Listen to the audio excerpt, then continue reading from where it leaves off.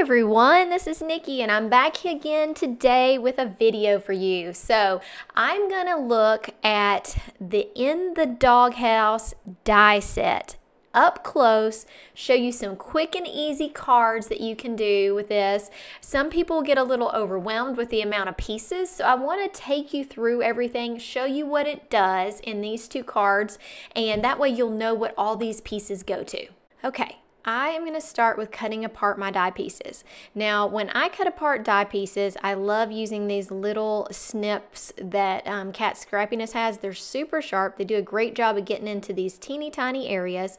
And when I'm cutting apart my dies, I try to cut pretty much everything apart, and I want to set it aside and not lose it. Look at this teeny little square here. You don't want to lose that. So I do one of two things. I either grab myself a magnetic sheet and I put my die pieces on that, or I use a coffee filter and I drop all the dies in the coffee filter. So I'm going to show you what is on this die. I'm just going to kind of call out the pieces so that you will know. We've got our doghouse. The doghouse has a roof that goes with it, and then we have lots of embellishments. So we have poop, which is kind of funny.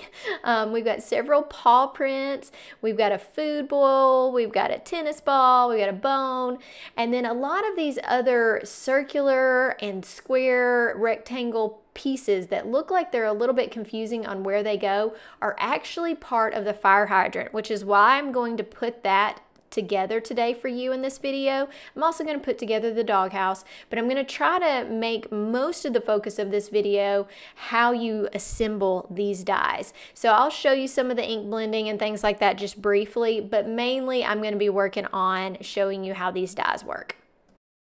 Okay, so here's all these pieces again on a white piece of paper so you can see them just a little bit better.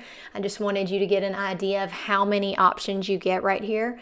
Since this is about the dies, I just want to briefly mention what I did so you'll know. On the background, I used some Uncharted Mariner and some Tumble Glass and a little bit of Salty Ocean to create this ink blend.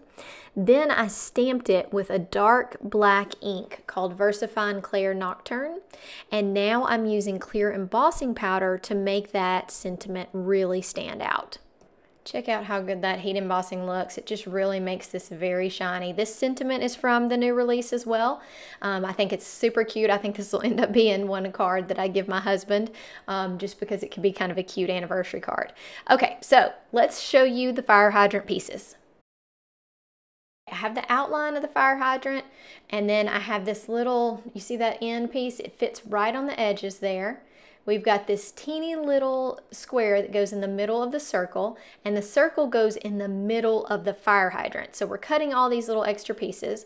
We also need these long, skinny rectangles, and all of this just makes our fire hydrant look really 3D, which is nice.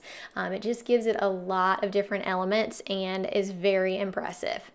These skinny rectangles fit as the base, and they also fit across the top, you know, where it goes into a dome.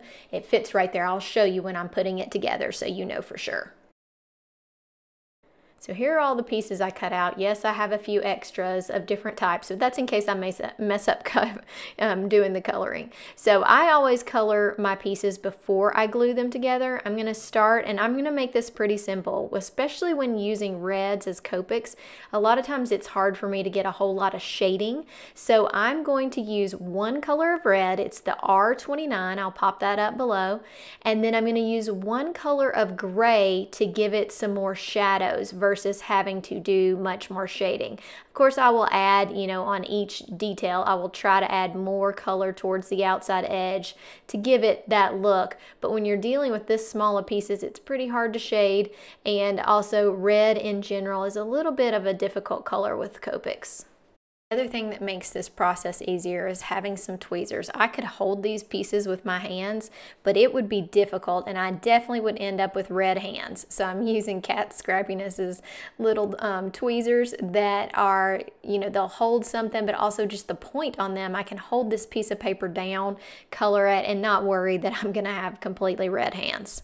Starting with my long rectangles, I put that down on the bottom right there. It just gives it a little bit more detail. I'm going to grab the other one and it fits right across the top, like right before the dome of the fire hydrant starts.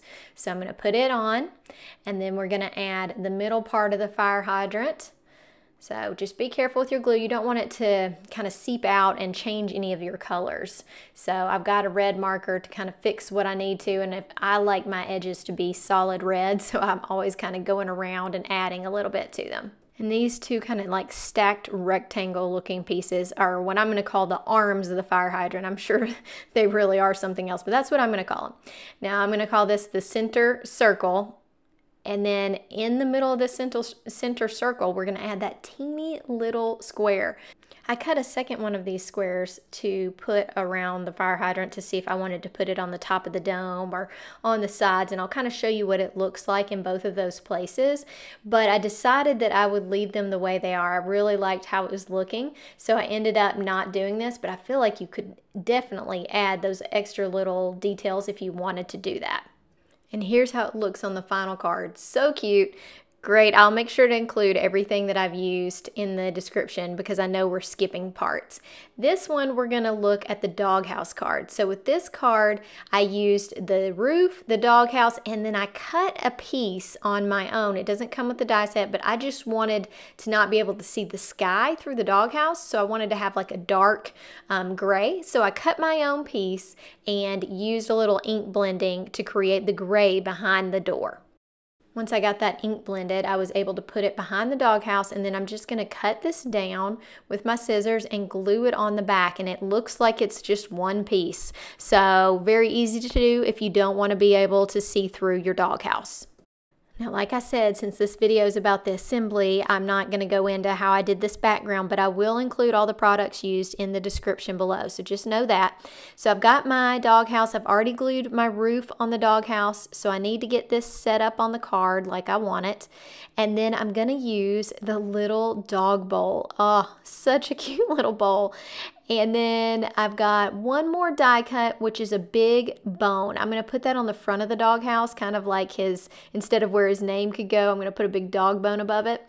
And then all these little dog bone pieces are actually clay sprinkles from Kat Scrappiness. So I just stuck them onto the bowl to add some extra dimension, and they look so cute.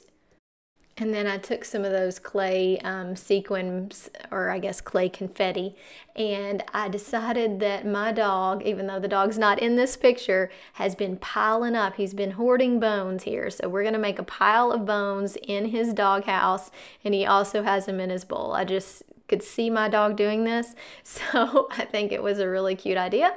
So I'm going to make a pile of bones for him, and then that's really all it is to these two cards. Like I said, I will include everything in the description so you'll know what all I used, and hopefully this answered any questions if you've been looking at this die set and thinking it's too many pieces or just wasn't quite sure how it went together. Hopefully this will help you out. If you will, please make sure you hit like and subscribe on the Kat Scrappiness channel. I'm so happy to be here with you today, and I can't wait to see you again soon. Have a great day. Bye.